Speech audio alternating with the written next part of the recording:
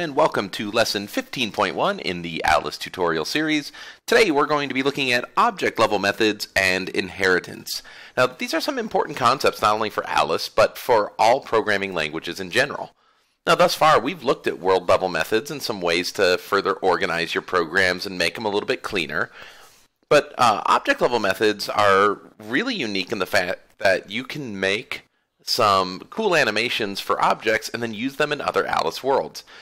One of the problems that a lot of people run into when programming in Alice is, let's say you take the time to take a human object and really animate a good walking animation for that object.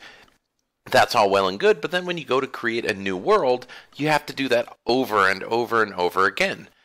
And so the question is there a way to program detailed animations into an object and then use that object in all of your different Alice worlds? And the answer is yes. So that's what a class level method or an object level method allows us to do, and later that will translate into some of the other programming languages where you'll create classes, say in Python, in my Python tutorial series, or other programming languages like Java or Ruby, and be able to create certain classes that inherit properties of others.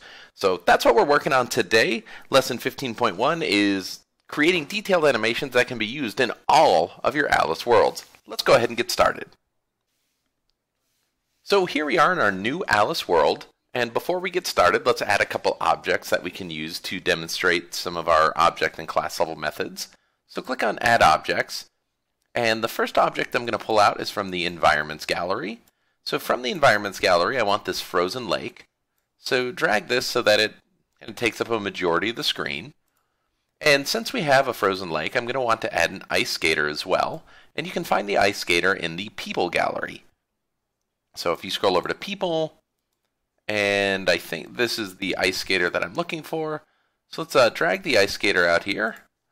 Now, her feet are kind of going through the ice right now, so I'm just going to raise the elevation a little bit and position her arms so that she is kind of in a better standing position. So there's that side, and let's get the other.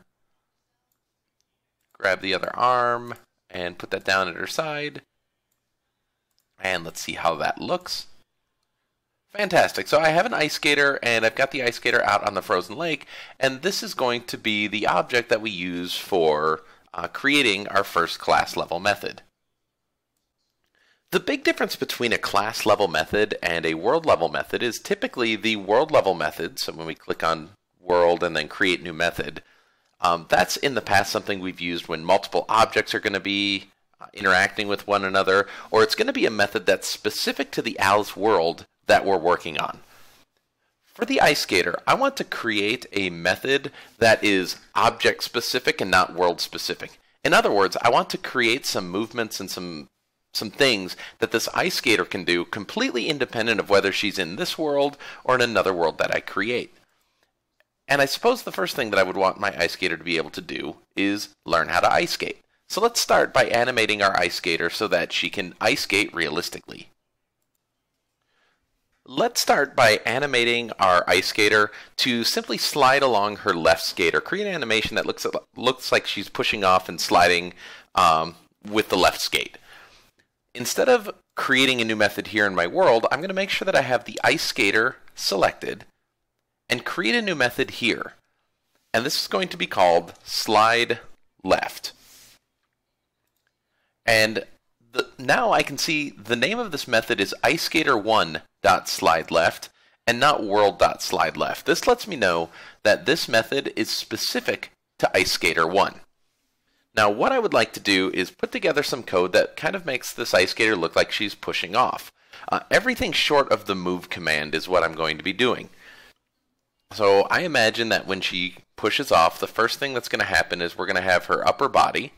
So take her upper body, and let's have her upper body turn forward by, let's try 0.1 revolution. So other 0.1 revolution. And for every action, I want her to return to the standing position. So we are going to end up putting this in a do together loop. So she'll kind of lean forward. She's going to wait for half a second. And then finally, we'll have a do together where we duplicate her leaning forward and just have her do the opposite so she ends up in the exact same spot that she was. So if I hit play now, whoops, forgot to call this event. So before we do that, let's go to my first method and tell Alice that we want to run slide left just as a means to test this line of code. So hit play, and we can see she kind of leans forward and then leans back. So that's a good start for what I'm looking for. The next thing that I want to happen is I kind of want her right leg to be raised up in the air. So let's go to her right leg and have the right leg turn forward by that same 0.1 revolutions. And just like I did last time, because we're turning it forward the first time, whoops, we'll have it turn backwards by 0.1 revolutions on the way back. So hit play here and see what this looks like. Okay, we're starting to get there a little bit. She's supposedly going to be sliding on this left ice skate. Well, the thing I don't like about this animation right now is her head is tilting towards the ground. So let's specifically take her head. So upper body, then select chest, neck, and head. And we want her head to turn backwards. So that way her body leans forward, but her head will kind of tilt back so she's still looking forward. So take the head and turn it backwards by that same 0.1 revolutions. And of course, to put her back, we'll simply make a copy of that line of code, move it to our reset do together statement, and have that turn forward. So hit play and see what this is looking like. That's pretty decent so far. Her arms aren't really looking realistic, so we'll address that. Another thing that I'm going to want to do, because this line is starting to get a little bit complicated, is throw a comment line in here. It says ice skater skates along her left skate, and throw a comment in this second do together that says this resets the ice skater back to a standing position. And that will just help me keep straight what's going on for later if this code gets a little too complicated. At any rate, though, I want to handle her left arm and her right arm. So in her upper body, you should have access to right shoulder and left shoulder. And I'm going to have her left shoulder turn backwards. And I think I'm going to go with about 0.25 revolutions on this. Let's see what that looks like. So 0.25, I guess I could have just used 1/4. Her left shoulder's turning backwards 0.25 revolutions, and then of course I'll make a copy, put it in my reset, and do the opposite action. So this will be turn forward 0.25 revolutions, and let's see what her arm looks like. Fantastic. That looks like a pretty good animation thus far. The only thing that's left to deal with is her right shoulder. And I'll select her right shoulder from my objects panel. And we're going to have the right shoulder turn forward, so it's going the opposite direction as the first. And I'm going to have it go 0.2 revolutions. And of course, we'll reset that here, so make a copy of that line. We're going to drag this down here and have it turn backwards, so she should return to her normal standing position. Hit play to see what this looks like. And although she's not moving, that's about the animation I want for her kicking off and skating along her left skate. So that looks pretty good right there. And now I have an ice skater object level method called slide left. The next thing that I'm going to want to do is create a slide right. Now, slide left and slide right are going to be very similar, so you don't need to see that over. Pretty much what we're going to do is take this exact line of code and just do the opposite of everything. So instead of the right leg, we'll have the left leg. Instead of the left shoulder, it'll be right shoulder. So that's what we'll be doing in this next section right here, and obviously you know what you're doing if you were able to create this. So we'll speed this up and get our slide right method written correctly.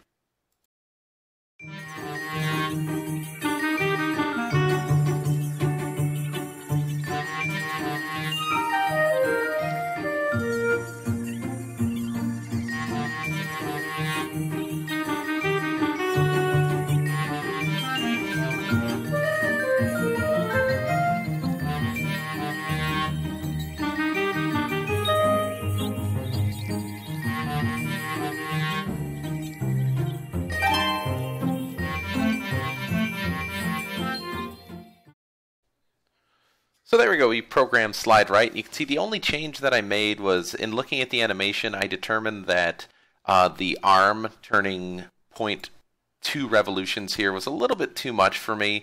So I ended up changing the arm that's moving back forwards in each animation to 0.1 revolutions instead of 0.2 revolutions. So I think that ends up looking a little bit better. And of course, when I hit play, you can see I moved the ice skater a little bit off camera, but that's what we're looking at as far as an animation goes. So she's not moving, but I'm going to make another class level method to address this. I'm going to create a new method here, and I'm going to call this skate. So this is the method I'm going to call when I want my ice skater to actually skate. Now, each one of these animations, slide left and slide right, each takes approximately 2.5 seconds. And I know this because this do together block is animated for 1 second. The reset is animated for 1 second. And I have a half-second wait in the middle. So that means each of these is taking 2.5 seconds. So if the ice skater slides left then slides right, we're going to have a 5-second animation. So in my ice skater skate method, I'm going to have a do together loop in which I move the ice skater forward. So select your ice skater, move forward. And for right now, let's just try a distance of maybe, let's try 2 meters and see how that looks. And I'm going to have to adjust the duration to match the animation. And since we just talked about this, I know my duration is going to be 5 seconds. Now, while this is going on, before I add slide right and slide left to my skate method, let's go to my first method. Let's delete our calls to ice skater slide left and slide right and simply put skate into my first method. Now skate right now is going to have our ice skater moving forward 2 meters. So hit play. And we can see about how far our ice skater is going to move. Well, that looks pretty good right there. Now, in a do and order statement, we'll have her take off on her left skate and then skate on her right skate. So she'll be sliding left, coming to a standing position, sliding right, coming to a standing position, all while moving forward 2 meters over 5 seconds. So our animation will end up looking like this. And possibly might be a little bit too slow, so maybe I want to take the meters or the distance and go with 3 meters instead of 2, and let's see if that looks a little bit better. You know, I do like that a little bit better. So that's how skate is going to look when we're done with it. Now, what we've got here is we have our 2 slide left and slide right, which are going to be called by skate while the ice skater is moving forward. Now, whenever I want my ice skater to move forward, I simply need to tell her to skate instead of programming all the legs and arms and movements such as that. Now, I'm definitely not done with my ice skater yet. We'll be doing a little bit more with the ice skater in the next couple of lessons, but this is a good time to talk about object or code reuse and exporting our classes, because now we've created a skater that knows how to skate. When we originally imported this object, Ice Skater 1 didn't know how to ice skate. We have now created slide left, slide right, and skate, which created a somewhat realistic skating animation for our ice skater. The trouble is, if I go to a new Alice world and import Ice Skater 1, I don't want to have to recreate all this code. And there is definitely a way to do this. The first thing that you're going to want to do, and this is a very important step, is to rename your object to something else. If I leave this named Ice Skater 1, it might create some problems later because my new ice skater will have the same name as the old ice skater. So the first thing you'll want to do before you export an object is give it a new name. And so I'm going to rename my ice skater Skating Skater, or something that just describes our object. So Skating Skater is the name of my object. It's no longer Ice Skater. And with a different name, I'm ready to export it. To do this, simply right-click on your object, click on Save Object, and now save this object somewhere else. So I'm going to create a new folder in my Alice directory called New Objects. And in New Objects, I'm going to save skating skater .a2c, and that stands for Alice 2.0 or Alice version 2 class.